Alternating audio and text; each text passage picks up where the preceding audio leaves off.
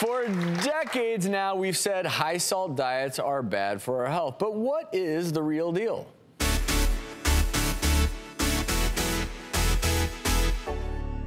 Salt.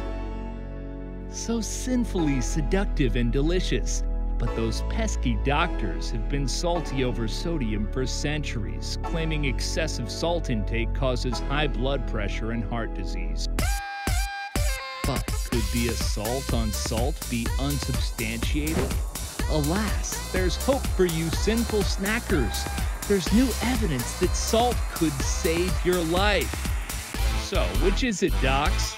Should we slash the sodium, or should we shake it like a salt shaker? We're about to have this salty debate with Doctor of Pharmacy James DiNicolantonio, the author of The Salt Fix, and cardiologist Dr. Neicia Goldberg. Welcome to you both. All right, I'm going to acknowledge that this will be a bit of a debate. The reason this is important is this affects each and every one of you in the audience, all of us on stage, everyone watching at home. This is such an important topic.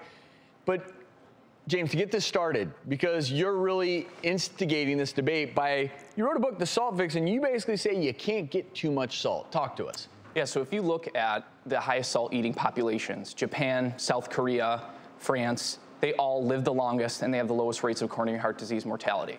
And so in my book, I actually show that we're at a much greater risk of salt deficiency than salt excess because so many things cause us to lose salt. So if we consume just 4 cups of coffee, we lose over a full teaspoon of salt in the urine in just 4 hours. And yet every guideline tells us to consume less than a teaspoon of salt. So it just makes no sense. And so people are different. If you exercise a lot and you're being told by your doctor to cut your salt intake, that can lead to heat stroke, circulatory collapse, muscle spasms, muscle fatigue. I mean, I've had patients come up to me saying that their heart palpitations no longer are occurring by upping their salt intake. But just to be clear, are you saying to every single person out there that you can't get too much salt? So salt intake is actually controlled by the body. So we know this because if animals are depleted of salt, they somehow know to go to a salt lick. So same thing happens in humans. Your body controls salt intake, and we should be listening to those cravings because it's guiding you to better health. Humbly, You know who controls salt intake? The food manufacturers, because there's a lot of sodium in a lot of products. Now, I'm glad we're talking about this because you raised some very valid points, but Dr. Goldberg, obviously, is a cardiologist. I have a feeling you're going to take an opposing view here. Well, the concept of the high salt diet that James is proposing, it frightens me that to have one of my patients follow that diet, that's scary because it could kill them.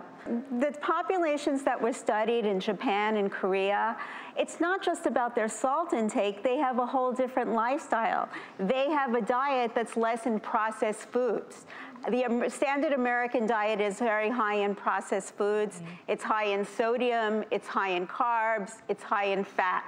So we can't just glamorize one mineral. We have to look at the whole body. In fact, you can attribute about 57,000 deaths a year in our country to a high salt diet. If you actually look at Japan and South Korea, they're eating real foods and salting to taste, right? They eat salty kimchi and things like that. So in a way, it's not the salt that's the issue, it's the other white crystal sugar. And sugar can actually cause people to over-retain salt. So a lot of people can cut the sugar and fix their quote-unquote salt-sensitive high blood pressure. But if you say eliminate processed foods for the most part, then you are effectively eliminating the bad sodium from your diet.